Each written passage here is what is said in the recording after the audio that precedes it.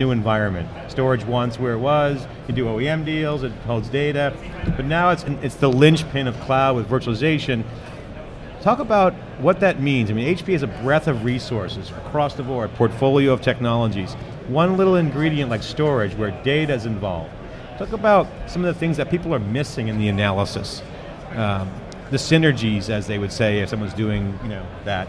Not in specific detail, but the big picture. What are people missing when they think of storage as just, price X, vendor A? What does that picture look like? And can you dig deeper, Paul? Yeah, well, maybe Paul, you want to start, and I'll join. Yeah, I'll start. And Dave had asked about vision as well. So if you look at the plate tectonics, there's two big shifts in the market, right? One of them is the unrelenting growth, especially of unstructured data. The other plate tectonic is the acceleration in server virtualization, right? The fault line where those two things meet is storage. And so from that angle, storage is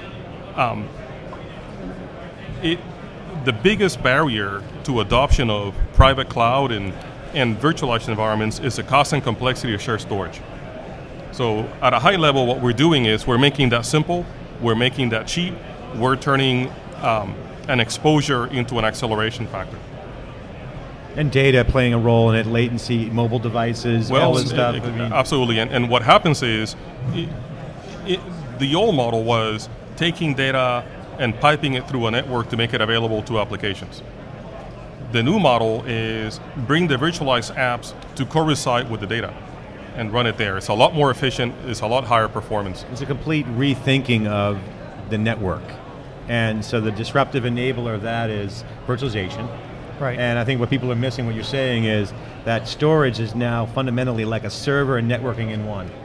That's one way to think about it, and I think by bringing these elements together with a simpler management paradigm, which we've done, makes it much more cost effective. And I think one of the other things to think about is historically we've had network administrators, storage administrators, database administrators, server administrators, and if you look at what this new world looks like, it becomes an infrastructure administrator at some point in time where it's a different view, and what you're doing is focusing on what are the policies, what are the use cases, how do we want to protect the data, air traffic how control. many copies. It doesn't matter what plane they're landing, it's stuff that they're doing. So it's very, very different, and I think some of the customers are waking up to this and saying our IT organization needs to have some additional or different skills going forward, and Paul, so it's a different way of you mentioned exposure. An exposure becomes an accelerant in the new Absolutely. model, which is really great.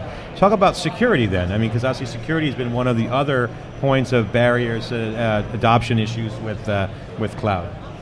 Any comment? How is that going to be? Security is important, and HP touches security in many different ways, shapes, and forms. We have a very broad security set of capabilities. I think our tipping point software, for example, that we picked up with the 3Com acquisition, is one of the leading network intrusion softwares. So that's a great example of taking security seriously. It is important, and every customer cares about it. Particularly in the financial services world, they care a lot about it, but everyone cares about it. Can you talk about your multi-vendor, because you guys play in all the environments. I mean, HP's the 800-pound gorilla with your EDS force out there, and right. Just the portfolio is just massive and impressive. You got to deal with open source, you got to deal with existing legacy. What's the general philosophy at HP around that? I mean, obviously open source with Hadoop on the data side, and you got mobility now, and you guys have that product there.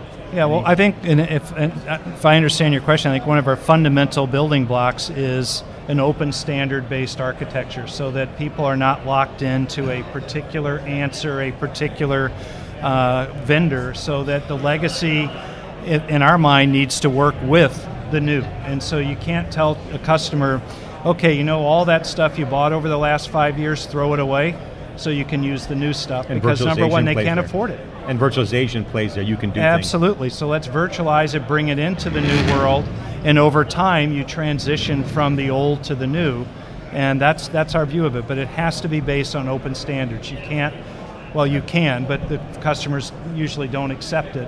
Yeah. And that's one of the questions we get as HP is, we can buy everything from you, but does that place us at risk? My answer is absolutely not, because we're based on open standards. You can replace any piece you want along the way. You can't put a Dell blade in an HP blade chassis, but you can certainly connect other storage to our servers or our servers to other storage. There's no inability to do that. So you guys had the ProCurve division, you got 3Com in there, the storage is changing, you guys got some innovation coming out, hopefully gets out, and the new deals coming down. How is that converged organization going? What's the feeling there? People energized and now that HP's got a path ahead of them? I can just talk about my part of the organization, but certainly the engineers are more excited than they've been in a long time.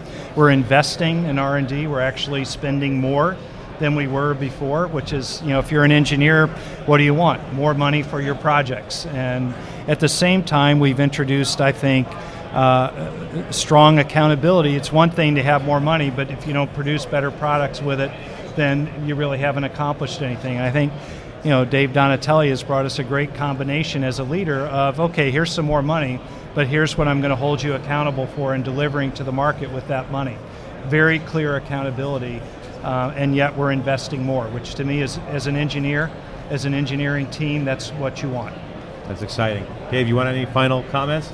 No, I just like this quick summary. I mean, we're seeing, like I said, the transformation of HP's StorageWorks business, focused on taking commodity components and adding value through software, giving your systems the different personalities. We're seeing innovation out of HP Labs with StoreOnce. We're seeing you bring together a lot of pieces in the portfolio, driving your value chain hard, and it's going to be really interesting to watch. Paul Perez and Dave Roberson, thanks very much for coming on theCUBE. Thanks, Dave. Thanks, John. We'll be right back with SiliconAngle.com, SiliconAngle TV's continuous coverage of VMworld 2010 with theCUBE, where we're broadcasting live at the Moscone